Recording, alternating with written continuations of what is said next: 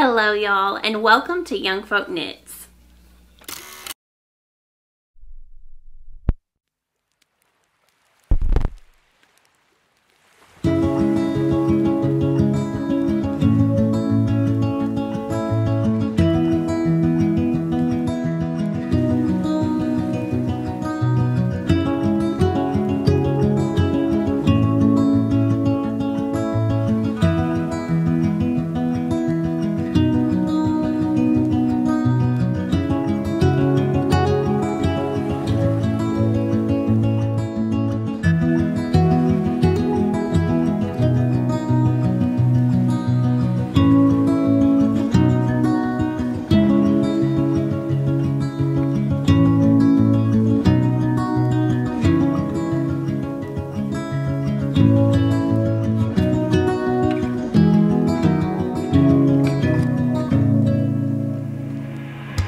Hello y'all, and welcome to YoungFolkKnits. My name is Kaci, and on this channel I mainly like to chat about my love for fiber.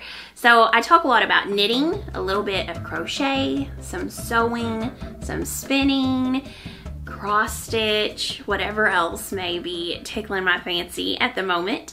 I also like to chat about living on a small farm here in Arkansas where my husband, myself, and our kids are beekeepers. We also love to raise chickens, animals, gardens, and spend time outdoors here in the foothills of the Ozarks. So if any of that sounds like it might be your cup of tea, then make sure and hit that subscribe button, and that way you won't miss out on any new video content. How are y'all? It has been a little bit since I've recorded a video. We went on a vacation, and then when we came home, I got a little bit of a bug and I haven't been feeling well. And now my kids have strep. So yet again, we are the house of illness. Hopefully everyone will be feeling better in a few days. But I do feel like it has set me behind on all of my making. I just have had no energy, and I've had to force myself a little bit to try to finish some things. And I would say that, you know, it's your hobby. There's no need to force yourself to do something normally.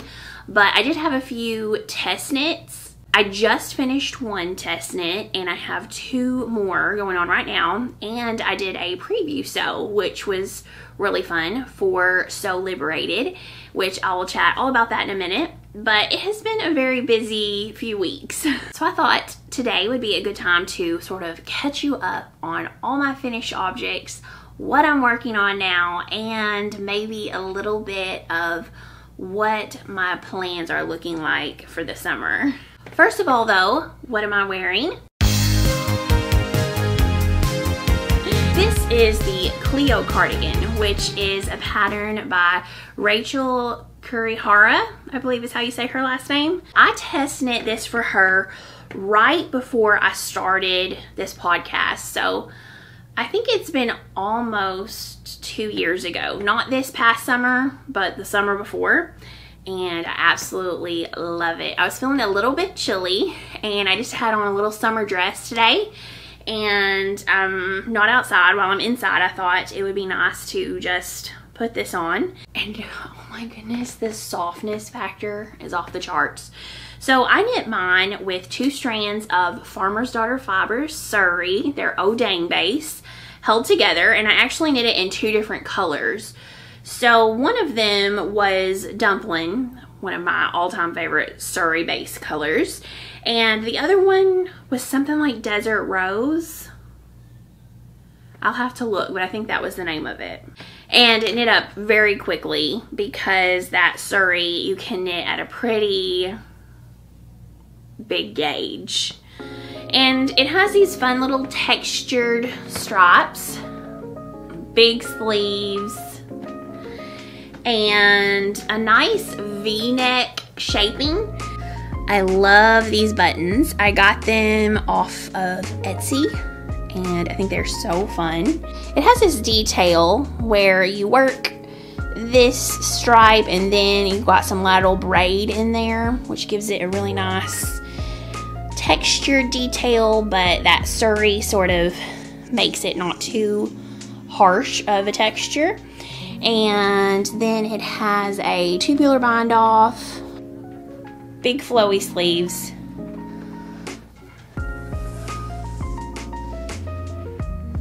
This is such a comfy, cozy cardigan. It's absolutely one of my favorites. And I also love the length of it too. It's perfect for dresses because I made it where it hits me sort of right below my natural waist.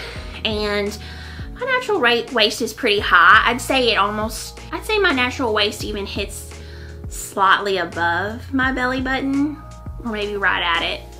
Anyway, I like the length of this a lot, so I recommend this pattern. Okay, and moving on to recently finished objects. So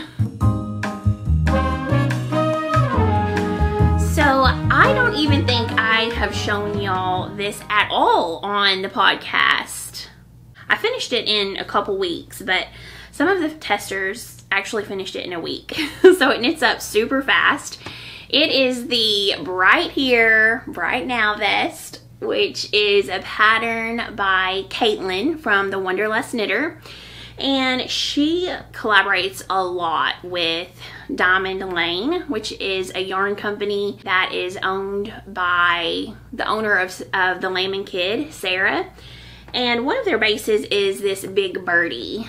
So it's an Aran weight Surrey yarn with a silk core, and the fluff factor is unreal. I mean, I'm talking like some thick fluff. This is not even 3 strands of a lace weight Surrey held together. I would say it's more than that. I use their Big Birdie in the toffee base for my main color. I only needed 1.5 skeins and I made the size 5. And then I used a few of their other colors, like this green color and this meal color as a couple of my contrast colors. And then I used a few colors that I had in Santa's Garn Borstedt Alpaca. I'm probably not saying that right. I gave it a go. That is also an Aran weight alpaca yarn. But if you hold them side by side, I feel like you could almost hold 2 of those together to get the Big Birdie thickness. But you know what? When it was knit up, it all looked really well, and I was able to hit gauge with all of it. So I'm really happy with the way it ended up. And I know Big Birdie is a little bit pricey, and sometimes it can be hard to get because it's not always in stock. I think it's worth it if you can get it, but maybe you only have like a couple of skeins. I think a project like this would be perfect for it because you can use one-off skeins and then maybe fill in your gaps with some Santa's Garn at a little bit of a cheaper price. I feel like it was around $13 for a 50-gram ball, and I did not use more than a 50-gram ball for any of the colors. I still have not vlogged this yet. I just loved it so much I immediately put it on, and I wore it the other day over a striped linen shirt with my sleeves rolled up and some linen pants, like ankle length pants, and I loved it so much. It's so soft. It's so fluffy. So Caitlin did an awesome job. Something I love is that you don't have to go back and finish the armholes. It is worked with an I-cord edge, so whenever you join it in the round, you're done. You don't have to go back and do that. And you just keep on working for your bottom ribbing, so the only thing you have to go back and do is pick up for your collar, and that's not bad. Not bad at all. I think this was a really fun, fast knit. I like the way it looks. I think it's really fun to use some bright colors. You can mix it in with more muted colors, and I think it makes a really fun, funky vest.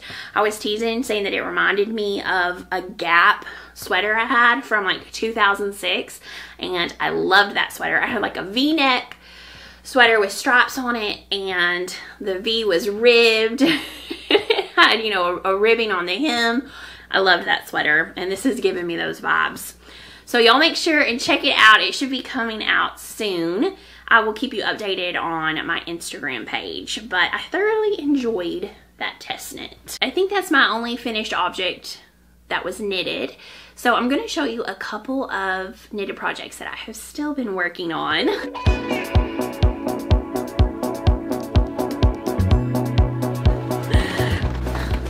So last time we chatted, I was still working on my Birds of a Feather shawl. Guess what?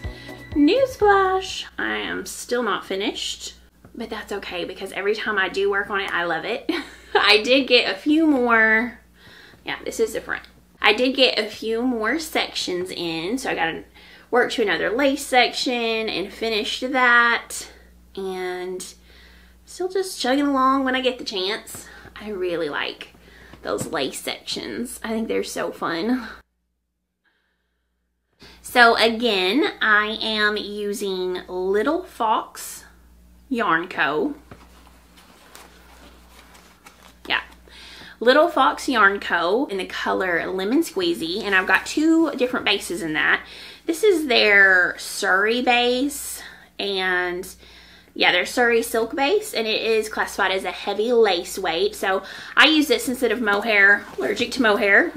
And then this is a single ply that they had, which is a organic non-superwash merino, and it has 437 yards for their 100 grams. So in the store, they offer their mono space, which is a superwash merino fingering single ply, and it's got like 400 yards, I think, for 100 grams. So this is a little bit different, and the color turns out a little different on the non-superwash, but I love it. And you might be able to contact her and see if they have the space. They may still have some of it, I'm not sure. But it was, I think she was just trying this out, so I'm not sure if she's carrying it now or not, but I love it. I think it's been an absolute pleasure to knit. And the thing I love about this shawl is that most of it is garter, so not a lot of purling, which is always lovely. And I think the shaping is really pretty. I'm halfway through as far as I've reached my full stitch count. So now I will just be working to create the second half. And it does take more yarn for the second half because you keep that same stitch count even though you're decreasing, which I don't want to share too much because it is a paid for pattern. But in my mind, I'm halfway through the sections. So we'll go with that. The other thing that I was working on is my Moonset tee, which, nope, Moonset pullover, which I am knitting in Camellia Fiber Co. Flax DK. I love it. The base is amazing. It's alpaca, linen, and silk. And it is plied. I think it's a 2-ply. It looks like a 2-ply to me. And it's just beautiful. The drape, so wonderful. I love the fact that you knit the collar as you go. So I do have a tiny bit of seaming to do here, which is part of the pattern, but the collar itself is knit, so I don't have to go back and do that. It is joined in the round. This is a pattern by Haley from Ozetta, and unfortunately this pattern just got put on hold, but it was for a good reason. And that is because I have cast on and am working on a test knit for Haley from Ozetta. So there is a new yarn by Wool Dreamers, and it is Saona. Now, a friend of mine, Selma, she told me that this word in Spanish is sauna, so I believe that's how she said it. Selma, if you watch this, I probably said it wrong, I'm sorry. It is a lovely heavy fingering weight yarn, which is 50% cotton and 50% wool. So I think that's a good base for a summertime top because that cotton will give it even more breathability. It's a 2-ply, and Ozetta did a collaboration with them. So she has all these lovely neutral earthy colors. There's some grays, a brown, This cream color is called Notes. There's a green, so you just definitely check that out. Wool Dreamers did offer me yarn support, so I appreciate that so very much. But I'm really enjoying this. It's a really nice texture and fiber, and it's super fun to knit. I have noticed my yarn splits a little bit, but it doesn't split and then take off splitting down the rest of my yarn, which sometimes if your yarn splits a little bit, like it will get into the rest of the skein, it just starts splitting, and this does not do that, so I do really like that a lot. Just realized I left my project across the room, so one moment please.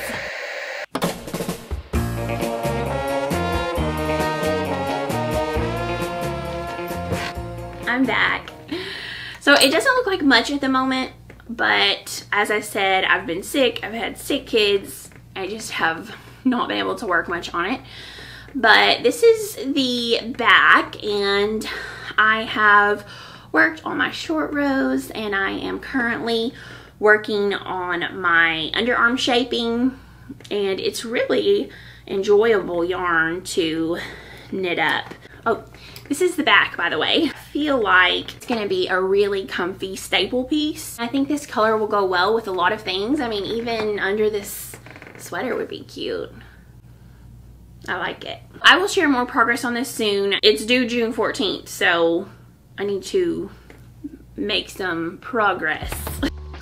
I am holding it in this lovely bag that I recently received from Mood Living.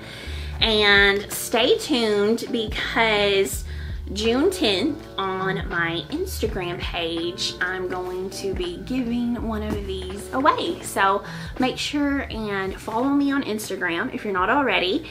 You can find me at YoungFolkKnits. So I have another finished object that is not knitting. It is actually sewing.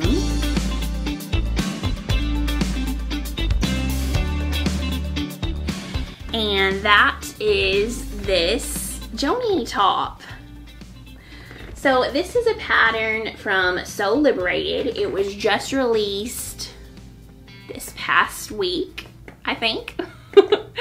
Anyway, I think it's perfect timing for Me Made May. So Liberated got in touch with me and asked if I would be interested in doing a preview sew for them. So it was really fun to get the pattern a little bit early before the release. And so I ended up ordering some fabric, some linen that I really wanted from Blackbird Fabrics in Canada, which is one of my favorite places to order fabric from. I order from them a lot. Highly recommend them. But I am in the US, they are in Canada, and it did take a little bit for my package to get here. Not Blackbird Fabric Company's fault. I think it was the Postal Service's fault. And I finally got a little bit nervous. I thought that the package might have been lost. So I went stash diving instead and found a few different fabrics I thought would be really cool color blocked. So this yellow is some Merchant & Mills linen. And then this is actually some Silk Noir fabric from Stone Mountain and Daughter. And then this right here is some linen fabric from a year or two ago from Blackbird Fabrics that I had in my fabric cabinet. I think that they turned out super cute color blocked. I'm really happy with it. So overall, I think this is an amazing pattern. You can mix and match sleeves, collars, hems. You just have a lot of different options with this pattern. So I think it's a great top. I love how on the inside everything is finished. Even on the back, your seams are finished. I just think it's really nice. One thing I will say is that I'm 5'8", and I do feel like it turned out very cropped for me. So I would probably add an inch or two if I make it again. But I know not all people are quite as tall as me. And I have quite a difference between my full bust and upper bust measurement and then my waist measurement. So my shirt sort of has to go out and then go down. And I feel like that always takes length out of it. If you know, you know. Still absolutely love this though. And I was very excited to be included in this. And I would love to do it again someday. And I'm not sure if it's still on 30% off. It will probably depend on when you're watching this. But for their release, I know that they have had the pattern on sale for 30% off. So if you're interested in it, I would get it quickly while it's on sale. That is all my projects that I have to share. So I do have one other test knit, but I can't really share anything about it until probably July. So I will be excited to show you more about that then, but that is also taking up a lot of my making time. So I feel a little stretched right now, which is a problem of my own making. So I want to talk for a second about my future making plans. If you listen to the audio podcast, which is released every Wednesday on the Apple Podcast, Spotify, iHeartRadio, wherever podcasts are listened to, you should be able to find it. But I do that podcast with my friend Becky, who is from A Hand Knit Letter on Instagram. So we were talking last week about our plans for Rhinebeck. So we're definitely in the planning mode. We have booked accommodations, still need to get our plane tickets. But yes, our plan is to be there. And so mentally, I'm already trying to plan my outfits. A few things I want to finish up knit-wise is one of the tests I'm working on right now. I think I want to sew a dress also, maybe a hinterland dress. But I would love to finish up my Aurelia pullover, which was a test I did for Sorry Nordland. We only had to finish one sleeve and the yoke, which I did, and I haven't gotten any further. I would love to finish that. I want to finish my pressed flower shawl because I think that would be a really fun outfit to wear together. Then I was thinking about what else I want to do before Rhinebeck. I thought I would really like to make a Winter's Beach Cardi by Andrea Mowry. So I do want to make that. I'm not sure if I'm going to have time though. That is on the agenda. I need to finish up my other test knit, which I plan on wearing one day. And then I have some yarn from Camellia Fiber Co. and it is their flax fingering weight. So 50% alpaca, 25% linen, 25% silk. It's 100 grams. It's a 3-ply. I love it. I love it. But I really love it. I think it's so pretty. And I actually have a couple of patterns in mind that I would like to do short sleeve. So I need to figure out if I'm gonna have time to do that or not. I would like to do it before Rhinebeck. I would like to finish my Birds of a Feather shawl. That would be 2 different shawls. And I would also like to finish my classic ribbed hat by Pearl Soho. That's in a sort of greenish color. And I think that would be really nice to top off one of those outfits. That's a lot for me though, because I tend to take longer to finish projects. I'll work on like 4 at once and then it takes me a while to get through them all. I'm not sure if it's doable. Another thing I really wanted to make this summer is a square tee, which is a DK weight pattern. The yarn I want to make it in is this Kaci colorway. So this is dyed by Cami Jo Knits, my friend Camilla. She is an amazing dyer. She also dyes fiber.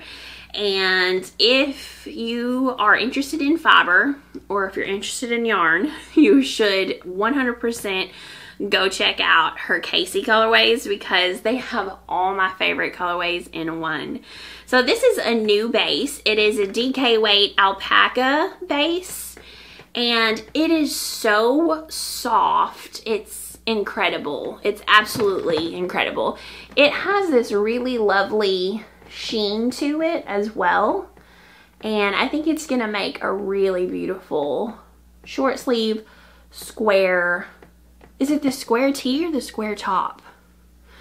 Anyway, I think that's gonna be so beautiful. I cannot wait to cast this on soon. This is it in the skein, and the colors are just, they get me every time. Here's the Kaci colorway dyed on luxury sock. So this is an 80-10-10 merino cashmere nylon MCN base. It's a 2-ply and it's stunning. I love it.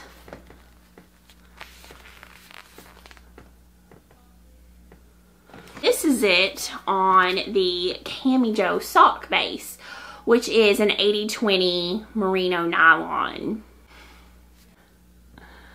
Y'all, it is incredible. So Camilla very generously sent me a few skeins of this, and as I said, I'm immediately casting on a square top or tee.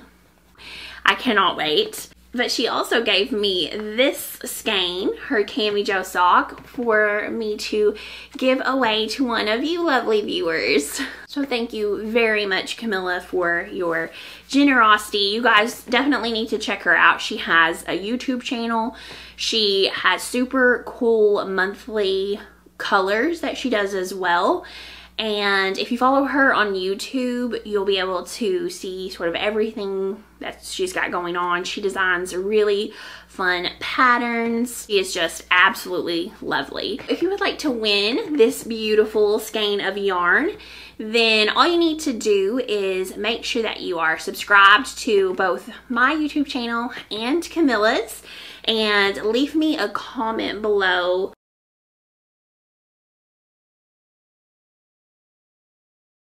Since I haven't been feeling that great, I have been listening to a lot of audiobooks lately while I have been sitting.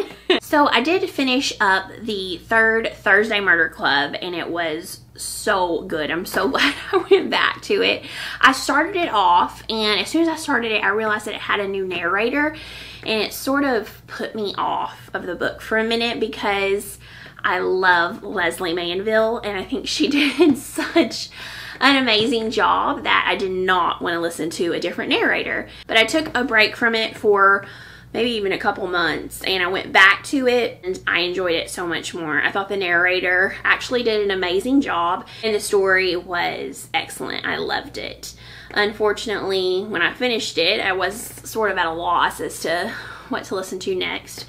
So I found a new series, which is called the Marlowe Murder Club, and it was sort of classified in that same cozy amateur sleuth mystery genre, and so I thought it would, might be a good listen. I think I would have liked it better if I had not just listened to the Thursday Murder Club book, because it was very similar to the Thursday Murder Club vibe, and it wasn't as good. So in my opinion, I thought that the Thursday Murder Club is so much better. The characters are so well developed, and I love them all. And this one felt lacking compared to that. I think I would have liked it a lot better if I hadn't just read that book. So maybe don't read one after the other, but it was still good. I feel like I knew what had happened in the plot from, I saw it coming from a mile away, but it was still good. It's hard for me to find a mystery that just totally takes me by surprise anymore. So I did listen to that one. I don't know if I'll listen to another one in the series. I may if I get desperate. But now I am listening to a Dr. Nell Ward mystery, which is called A Murder of Crows. She's an ecologist, and so she studies all these different things out in nature, and she is implicated in a murder, and she needs to try to clear her name, and the best way to do that, I guess, is to solve the mystery. So I have started that book, and so far so good, actually. Another cozy mystery amateur sleuth. I've got a lot of books by American authors in my Audible wish list, but when it goes time for me to pick my next book, I'll listen to a sample, and apparently I'm now only satisfied by British narrators. Narrator, a British narrator. the narrator, British narrator, a British narrator. Anyway, we'll see. I'm thinking about trying out The Maid's Diary by Lorith Ann White is who wrote that. Anyway, I may try that out next. We'll see. We'll see if I can listen to American talk. That is all for now. I need to jump on my knitting and get some work done on those tests.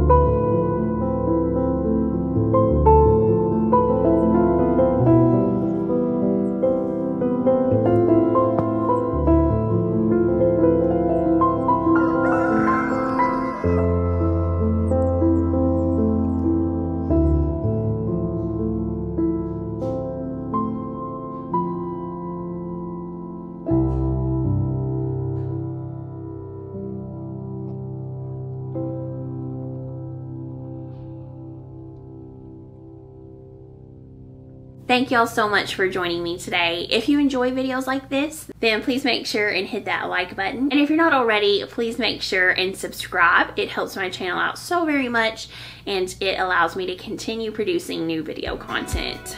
I look forward to chatting again soon, and until next time, happy knitting, y'all.